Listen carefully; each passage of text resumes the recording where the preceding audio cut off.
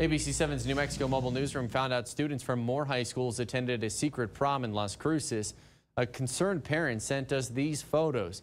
They show hundreds of students attending the event. The LCPS superintendent told us the majority of students were from Mayfield, but admitted there were students from other high schools as well. The parent told us there were students from Centennial and Las Cruces High. LCPS returned to in-person learning just last week. Mayfield High School switched back to online classes for the next few days to prevent any potential spread of COVID-19. Even though students from other schools attended the prom, LCPS has not announced a return to remote learning for other campuses. And that secret event made us wonder what El Paso high schools are doing when it comes to prom. ABC 7's Rachel Phillips spent the day working to find out, and she joins us live. Rachel. Steph, it's a mixed bag when it comes to what El Paso school districts are doing about prom. But for all El Paso high school students, there is another option. We started getting a lot of calls from parents and students that really wanted to host a prom, so we decided to take it upon ourselves to go ahead and plan a senior prom for them.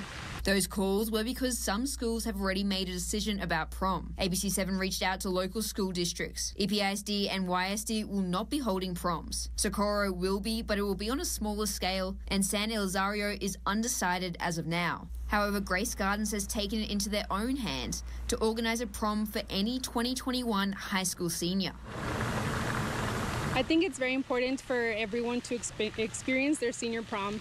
It's something that you'll carry on memories for a lifetime. The prom will be held outdoors. There will be 2 pavilions by the ponds, 2 dance floors and 2 DJs. The venue says everything will be spaced out, there will be sanitizing stations, and temperatures will be checked upon arrival. But face masks will not be mandatory. We are leaving it up to every guest individually, so we are recommending, we are going to have extra face coverings available if anybody wants to go ahead and use one, but it's not required, it's highly recommended.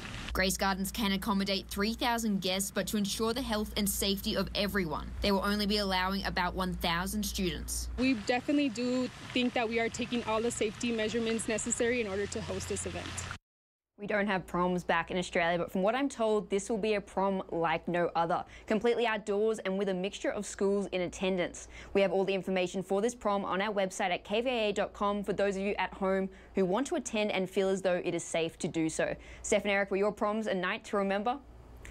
Oh yeah, it was just a long time ago, but it's certainly memorable at the time that it happened, Rachel. It's too bad that you didn't have one. It's a lot of fun. Yeah, they were a lot of fun. We actually had junior prom where I grew up too. Oh wow. I asked when I came here, I said, is that a thing?